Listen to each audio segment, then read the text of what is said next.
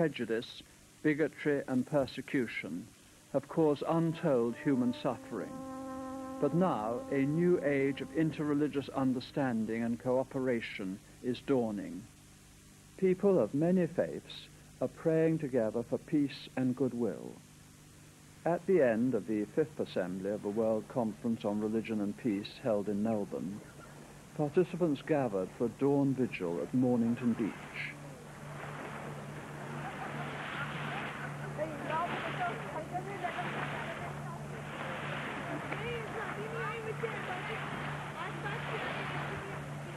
And then, after breakfast, for the 3rd World Day of Prayer for Peace.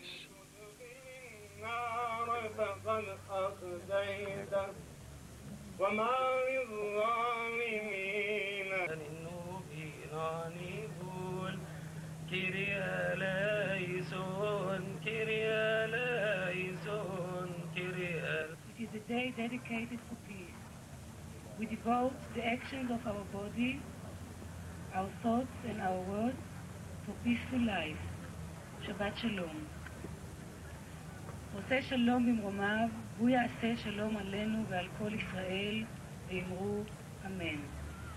The first day of prayer had been held at Assisi in 1986, when, before the Cold War started to thaw, the Pope invited religious leaders to join him in prayer for peace. Dear friends, I have the honor and pleasure welcoming all of you for our World Day of Prayer in this town of Assisi. Let me begin by thanking you from the bottom of my heart for the openness and goodwill with which you have accepted my invitation to pray at Assisi. As a link with this first day of prayer at Assisi, a carving of St. Francis of Assisi was taken to Mornington, and also a sacred lamp from Mount Hei in Japan, where the second day of prayer for peace had been held. I believe this momentum of prayer begun in Assisi and continued in Mount Hiei in 1987 is of profound importance in our search for world peace.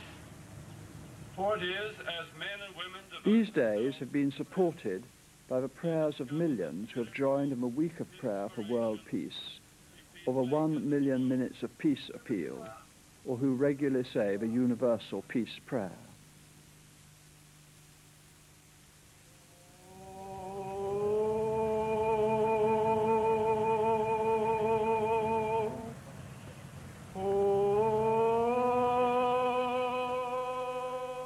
The hope that people of all religions could together promote world peace was one of the dreams of those who called together at Chicago in 1893 the World's Parliament of Religions, an event which continues to inspire the interfaith movement.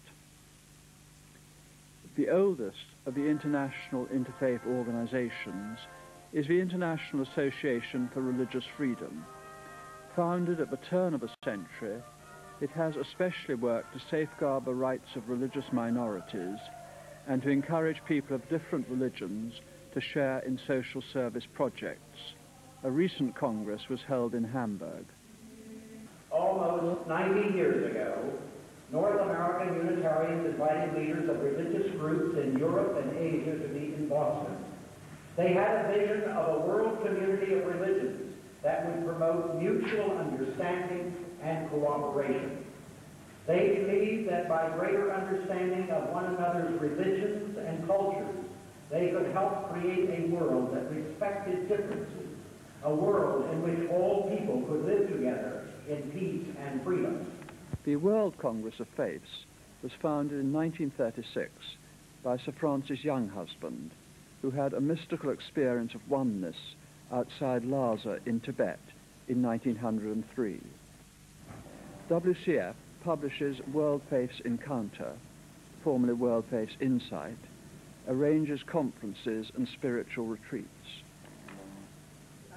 Often these are held at Amadown near Bath, and here members are discussing a talk about Swami Vivekananda by Professor Hal French. Participants include David and Celia Story, secretaries of the International Coordinating Committee for 1993. The Temple of Understanding was founded in the 1960s by Juliet Hollister, pictured here with its executive director, Dr. Peter Lawrence, at the United Nations building. The Temple of Understanding has held a series of spiritual summit conferences. The World Conference of Religion and Peace also has strong links with the United Nations and has tried to make the United Nations aware of religious concerns and to alert the religious world to the major issues facing humanity. Its third assembly was held in Nairobi, Kenya.